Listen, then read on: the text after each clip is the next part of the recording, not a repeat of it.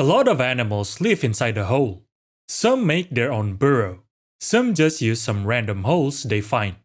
Some of those close their burrow either with dirt or detritus. But that's not entirely convenient, isn't it?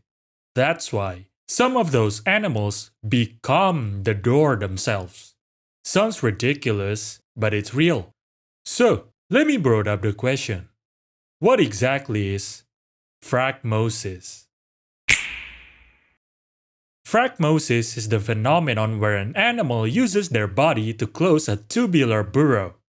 Phragmosis as a term was first suggested by Wheeler in his publication back in 1927.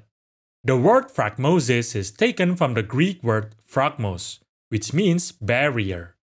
In phragmosis, the part of the animal that is used as a barrier usually fits tightly into their burrow.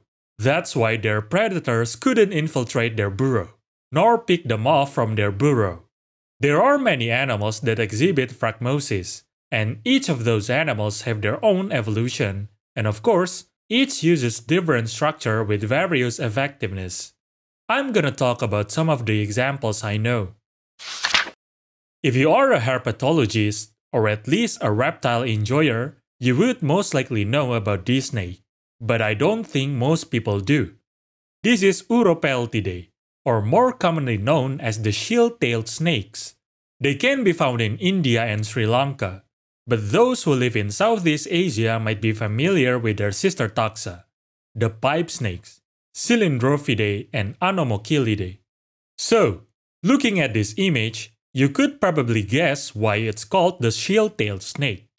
While I don't think there is any comprehensive analysis on their tail usage, one of the suggestions is it's useful to block their burrow, which is phragmosis. But still, I want to emphasize that this is not conclusive. A group of anurans called the Casque-headed frog exhibit phragmosis by having thickened head. They flex their head at a 90-degree angle to block the entrance of their hole. This posture is usually known as the chin-tucking behavior, or, intuitively, Phragmotic posture.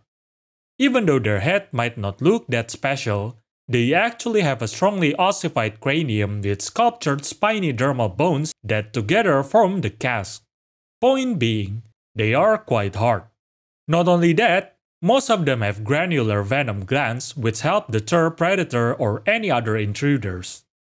The oldest publication of phragmosis in anurans that I know of is the observed behavior of Ternophylaphodians, or is now known as Meliscaphodians.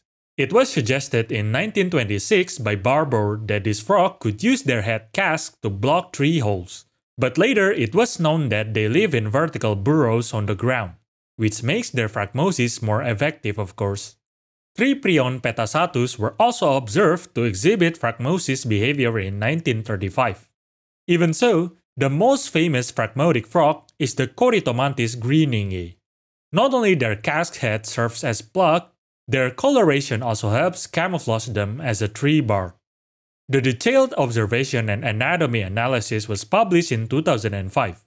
That was the first time a comprehensive analysis on phragmosis in frog was published. That publication started more observations of this behavior, and so more phragmotic frogs were also known and published. It was hypothesized that phragmosis behavior in frogs evolved to prevent water loss, since most casque-headed frogs live in arid habitats. Argenteohyla simersi breaks this stereotype by living in humid environment. They show phragmotic posture when captured, but they don't exhibit true phragmosis behavior in their holes, so they are considered semi-phragmotic. Next, let's talk about the animals where the term phragmosis came from in the first place: insects. But before that,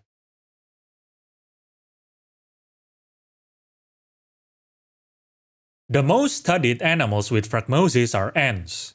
Ants are social creatures that live inside a complex nest. Protecting their nest is important for the colony to survive. That's why a lot of them exhibit phragmosis. Most of you had probably seen this image right here. This is Cephalotes varians, also known as the turtle ant. Most uses this ant as an example for phragmosis, But there are actually a lot of ants that exhibit Phragmosis, each with their unique twist. Some ant species exhibit Phragmosis in their soldiers, such as in the genus Camponotus. Some exhibit Phragmosis in their workers, such as Colobopsis nipponicus. Some are even in the queen itself, like the Carrebara lamellifrons. Some block the entrance with one individual, while some exhibit cooperative Phragmosis where several individuals block the entrance together. Some have a modified cranium, while some have modified clypeus and mandible. Some have all of them. Meanwhile, the queen of Phaidole and Bolopix uses their gaster. Some beetles also exhibit Phragmosis. The Keyhole Ambrosia beetle, Amasa truncata, have a flat posterior. That's their elytra, by the way, the leathery forewings of beetle that covers their hind membranous wings. They create chambers for their eggs on trees, so they bore headfirst and covers the entrance with their posterior. Similar behavior and form can be seen in the Ips pini, which is commonly known as the North American pine engraver. Suggestion of Phragmosis in Trichoptera larvae was made and published in 2023. These Trichoptera larvae make cases where they reside.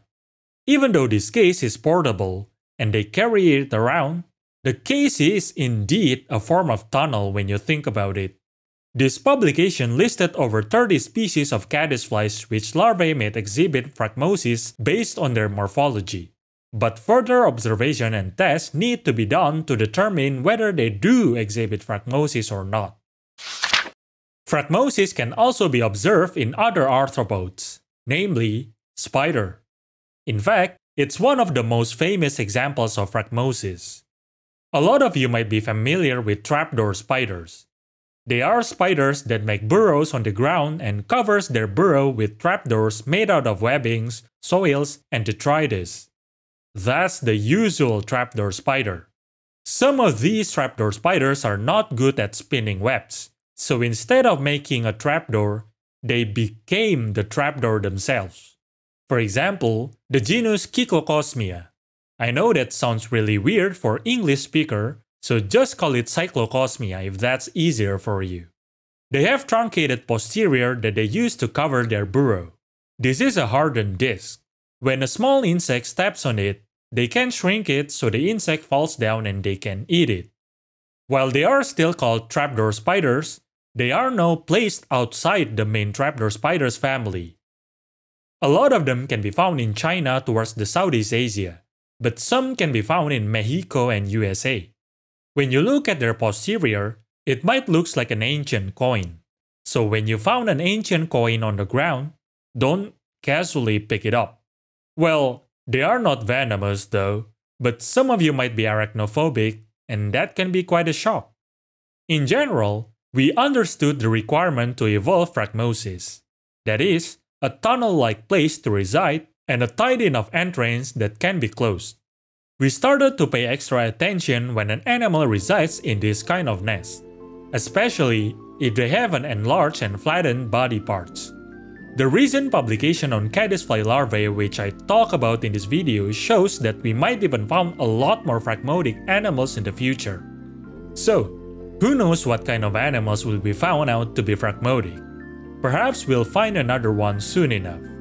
But for now, let's just learn what is known. And that's all for now. Oh, by the way, Phragmosis is effective to defend against their natural predators, of course, but if a predator or any potential threat can peer through their body parts, it's not really that effective. Anyway, enjoy your day.